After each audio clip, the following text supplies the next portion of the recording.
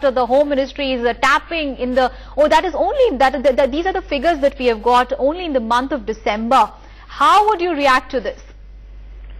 See, the truth is that once you are in air, once you are riding on the electromagnetic spectrum, it is everybody's property. And, everybody has to be, is liable to be intercepted. That is the hard truth. Because airwaves don't belong to anybody. You people speaking. Right. Right? No, I'm not talking. Just listen to me. Just let me complete. Okay. I'm not talking in legal terms. This is the fact. It's not only your Home Ministry. What about your, adversaries across? Everything is liable to be intercepted because that is the technological truth. Okay. Now, but the second fact is that what needs to be ascertained and investigated is that how many of these phones were intercepted for political reasons or for, say, internecine industrial espionage or for, other reasons.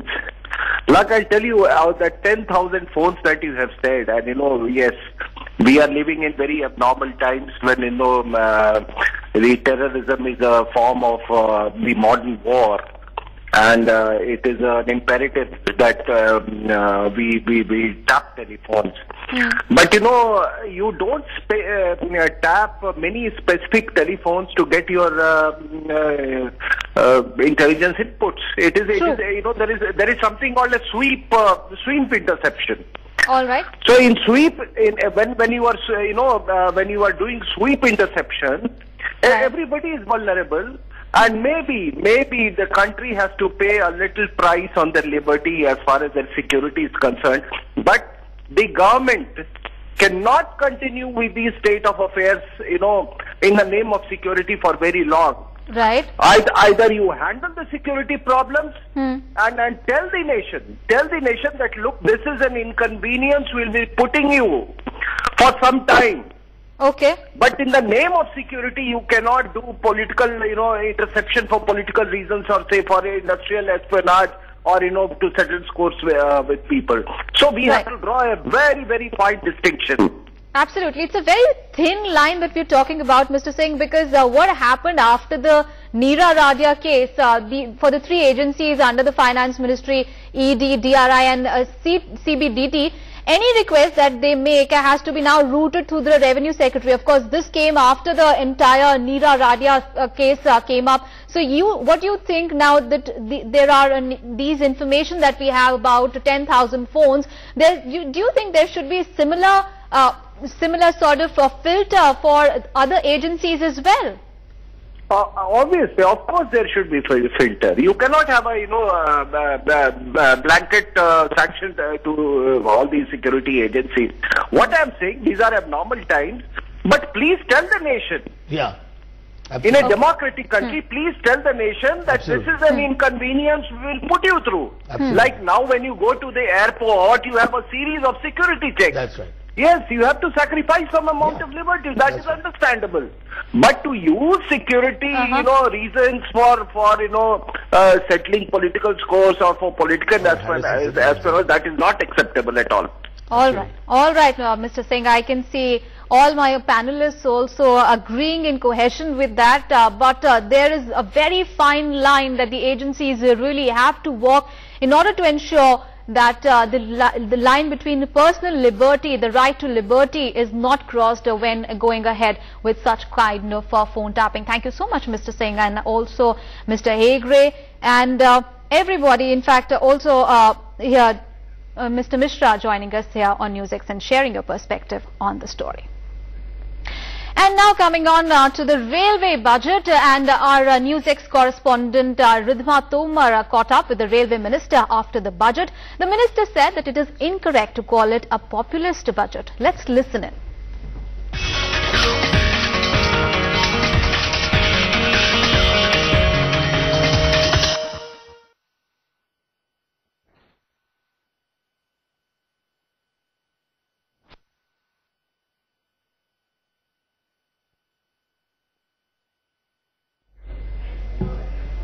All right, we'll just try to play that exclusive interview that NewsX correspondent Ridhima Tomar had with the Railway Minister.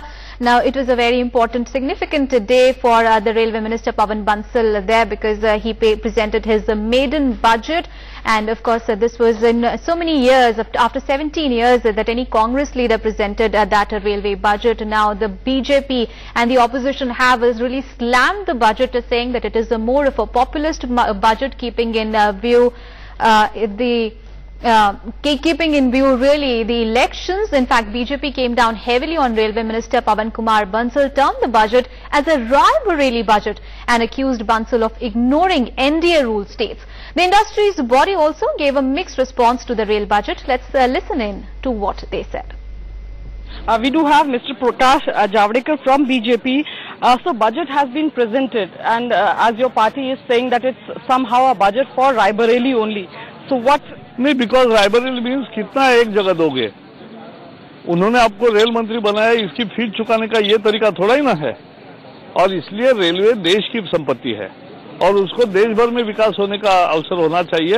वो नहीं कर रहे, केवल आप रायबरेली करोगे, उसमें क्या मतलब है? ये करके भी उत्तर प्रदेश में आपके 10 सीट के 5 ही सीट होने वाले हैं। Sir, this is what you have been expecting out of this budget? Yeah, we were expecting really more, because this first time the Congress railway minister was there, and they could have unleashed the real reforms through large budgetary support, but which they have not done. And depending upon only PPP, which has not been success in railways, is not a very good idea. And they are not increasing the passenger fares for now, but they will increase it in May. So, sir, there is no fare hike, but there would be a certain hike on surcharges. No, that is, surcharges are increased right from today, but the other fares will also go up in May. As the BJP is saying that the budget is not something that they have been expecting. This is Vijayalakshmi with camera person Pawan for NewsX from New Delhi.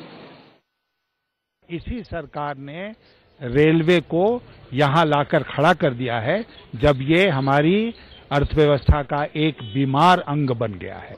बीमार बनाने की जिम्मेदारी किसकी है? UPA सरकार की है, प्रधानमंत्री की है, श्रीमती सोनिया गांधी की है कि उन्होंने पहले ध्यान नहीं दिया। पहले ही वृद्धि कर चुके हैं पिछले 6 हफ्ते में। तो ये कहना कि किराए में वृद्धि नहीं हुई तो सब लोग खड़े होकर ताली बजाएं, वो नहीं होगा। छुपे ढंग से उन्होंने फिर किराए में वृद्धि की है। संसद के जो सदस्य थे वो नाराज हुए रेल मंत्री से, और वो अंत में वेल ऑफ द हाउस में आ गए और नारे लगाने लगे। और नारा क्या लग रहा था कि ये रेल बजट नहीं है, ये रायबरेली बजट है, क्योंकि उन्होंने बार बार रायबरेली का जिक्र किया, श्रीमती सोनिया गांधी को खुश करने का प्रयास करते रहे। Breaking news coming in at this moment. NCP chief Sharad Pawar is not pleased with the railway budget. He raised the issue of Maharashtra being neglected in the rail budget.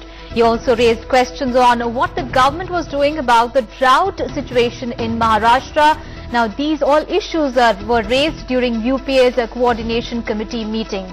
So, this is the latest that we have. NCP chief Sharad Pawar, you can see they're not happy with the railway budget. They said that the party has said very categorically that their state have been really ignored in the budget. Let's get more details from Vijay, who is Vijay Lakshmi, who is in fact joining us on the phone line. Vijay Lakshmi, now NCP, they're unhappy with the budget. What else did the NCP chief said today?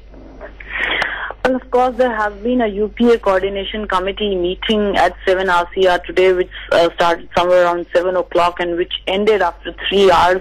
3 hours or so.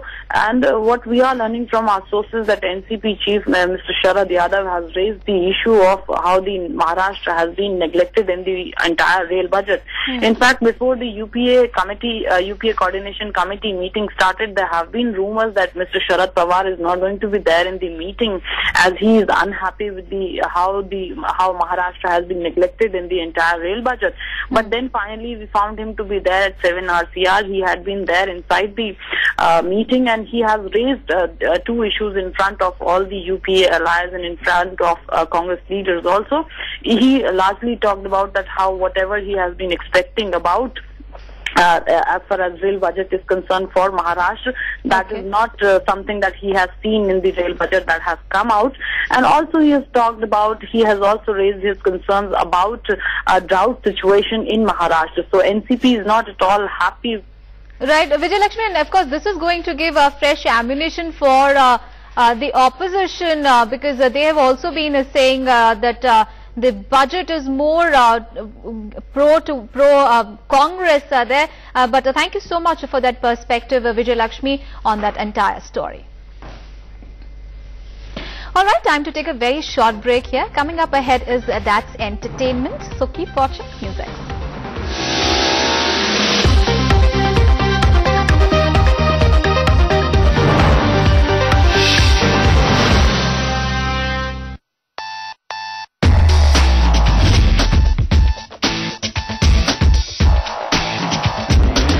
तो जब से मैं अपने माँ के कोख में थी तब से मैं कह रही थी कि मैं heroine बनूंगी.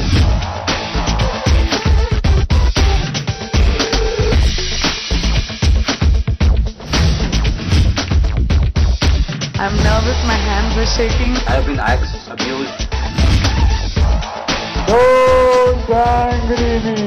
Please stop talking on. हमारी बात तो मानी नहीं, शायद करीना की बात मान ली. आमिर अच्छा मेरे पीछे पड़ा यार.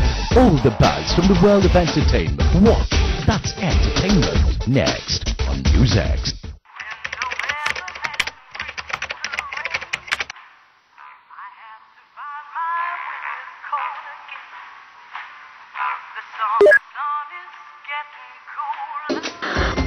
Catch the late night news, the last bulletin of the day.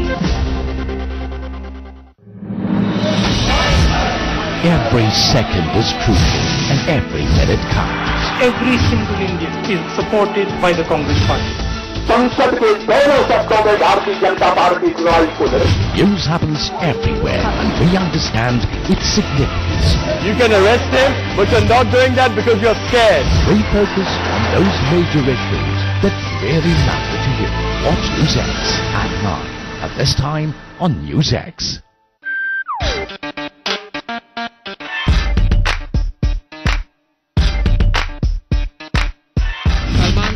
Big Brother. Shah Rukh Khan, loaded.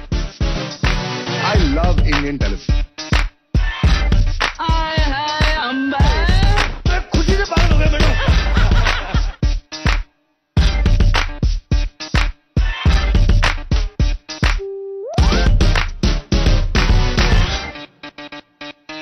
प्यार हुआ इकरार हुआ है प्यार से फिर क्यों डरता है दिल.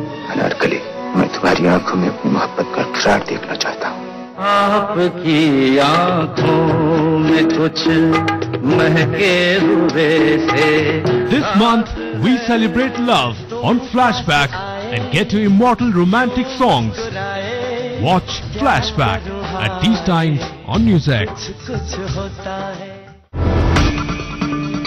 The most important opinion makers.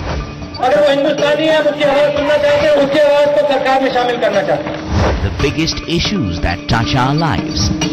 You're not going after the corrupt. You're not holding them accountable. The stories with maximum impact. महंगाई तेजी के साथ बढ़ने का सिलसिला जारी है. गवर्नमेंट का सबसे बड़ा फेल्योर है.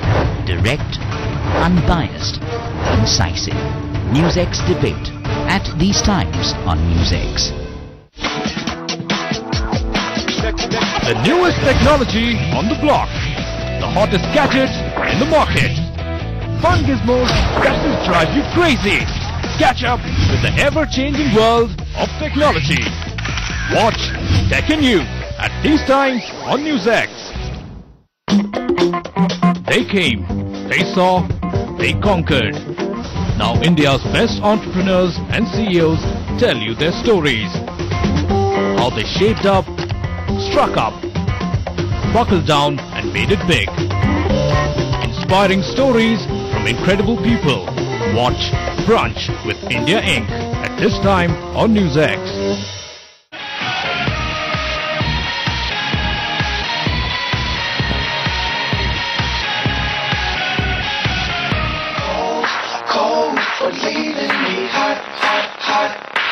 Hello and a very warm warm welcome to That's Entertainment with me, Akanksha Swaroop, and kick-starting today's show is the prince from the Kapoor clan, Ranbir Kapoor. Yes, people, Mr. Kapoor is going places, and how?